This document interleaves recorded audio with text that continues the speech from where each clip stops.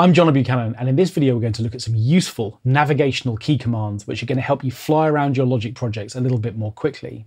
Within the control bar at the very top of the arrangement, we've obviously got our transport controls for stop and play.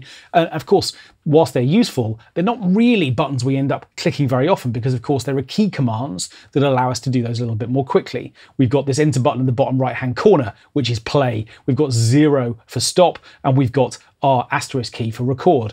And there are lots of other key commands which are really useful for just helping us get from one place to another. And also for just playing around with our arrangement a little bit and trying things out. So let's start with some really basic ones. If I want to mute a particular track, and the tracks are obviously this list of instruments down on the left-hand side, I can just press M. And what that will do is to mute everything that's on that track because the whole track is muted.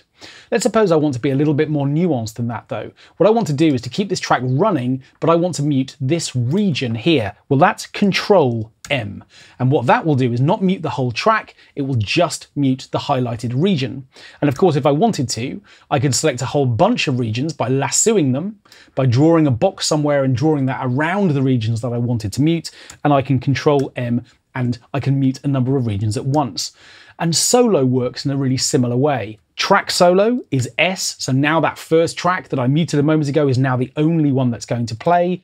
And similarly, with those same regions highlighted, I can Control S to solo those, which means that just those regions will play. And that's really useful if you want to focus on one particular sound and you don't want to go all the way back to the track to click on it and select it and have it play the whole way through. So region solo is really useful from that point of view. Similarly, we know that of course I can press the enter button to play, and that will play from wherever the playhead is. But if I want to, I can select a particular region, I can hold down Shift and the space bar, and the playback will start from the beginning of the selected region.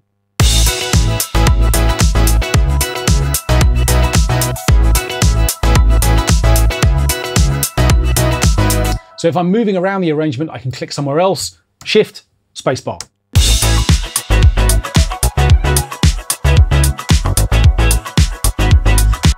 Okay, what if I want to make a selection in order to then loop around a particular area of my project? Well, again, what I can do, of course, is I can click in this area here and drag a loop around the area that I want to work on. But similarly, what I can do is to click on a region and press Command and U, and what that will do is to create a cycle region around the currently selected region. And that's really useful. If I suddenly think, right, I want to work on the end and I want to loop around this section, I don't want to come up to the top and draw that manually, Command U, and I'm just there. I've got a loop that's running around that particular section, which I think is a really useful one. Of course, we also know that there are lots of tools within Logic which allow us to do various things, chop things up or merge things back together, and they're accessed via the T button. This brings up the toolbox of all of the tools that exist within Logic, which allow me to do all of the things that I might want to do, including renaming things or erasing them and that kind of thing.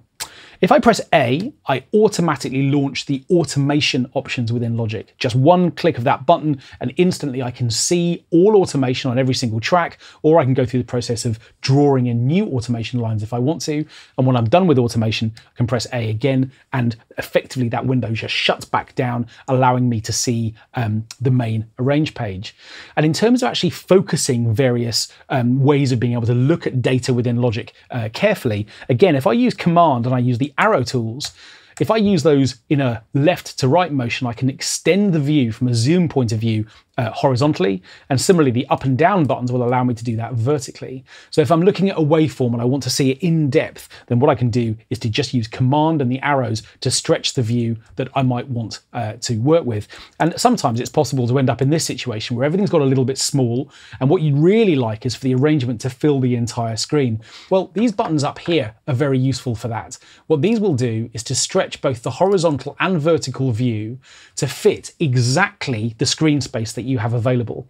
So instantly, if I was to delete half the tracks within this project, then the vertical view would get bigger because it would be based on a smaller number of tracks, and it will do that automatically for me if I use these screen stretch options, which are just effectively controlling the size for me directly. Alternatively, of course, I can get back there very quickly just using my zoom controls. One more for you. A really useful one, this. Let's suppose I take a little figure like this, an individual MIDI region like this, and what I want to do is to have that repeat.